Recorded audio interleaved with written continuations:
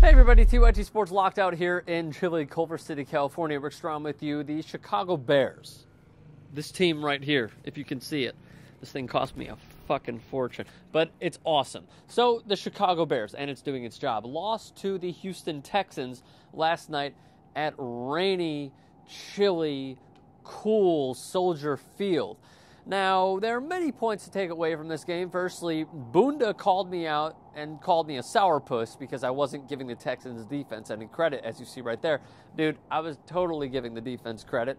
The Texans' defenses, by the way, both defenses deserve credit because it was a 13-6 ball game. The fact is, the Texans put together one better drive than the Bears did all night when Arian Foster caught a 2-yard touchdown pass in which Matt Schaub put it in a perfect place that Lance Briggs could not get to. Arian Foster, by far, their best player on this day, as he ran for over 100 yards, 102 to be exact. He did not have a rushing touchdown, but he did have, obviously, as I said previously, a receiving touchdown. The key for the Bears, obviously, Brandon Marshall, who put up the most catches and the most yards. He had 8 catches for 107 yards. The Texans are now 8-1. The Bears are 7-2. Jay Cutler was knocked out of the game. He finished the first half, but he was knocked out, did not start the second half because of a concussion. So, who comes in?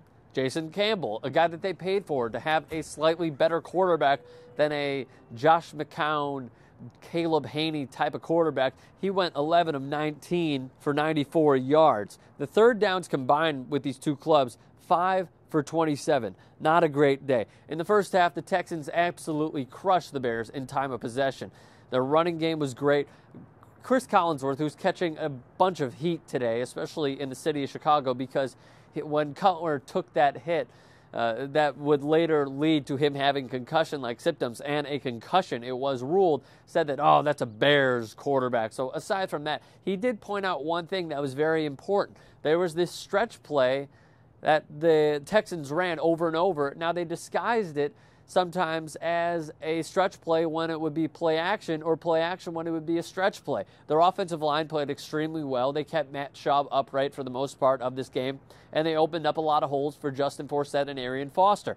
With that being said, the Bears defense did force 2 turnovers. One of them was lucky when a Steve Smith-like-esque play when the guy fell down and Tim Jennings intercepted it. He had 2 picks on this day, still leads the NFL in that category. Another key was Matt Forte. He did not have a ton of room to run.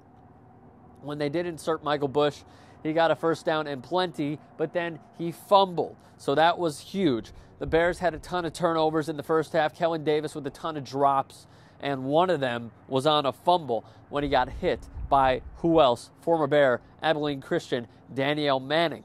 Brandon Marshall also dropped a surefire touchdown that probably would have changed the dynamic of this game, so that was huge as well. Tim Jennings obviously had a good game. Peanut Tillman was everywhere. He was guarding Andre Johnson for the a major right part of this game. By the way, on that hit by Tim Dobbins that knocked out Jay Cutler in this game and led to him having a concussion, if you notice on the replay, it appeared that his back foot was prior to the line of scrimmage. So they called it that he was ahead of the line of scrimmage, which negated a huge gain by Devin Hester. If you look on the replay once again, it appeared that his back left foot, and this counts, it's not where the ball is, it's where the last part of your body is. So if your whole body is ahead of the line of scrimmage, it should be whatever gain or throw or play that happened should be negated. But this one was ruled wrongfully and negated a huge gain by Devin Hester.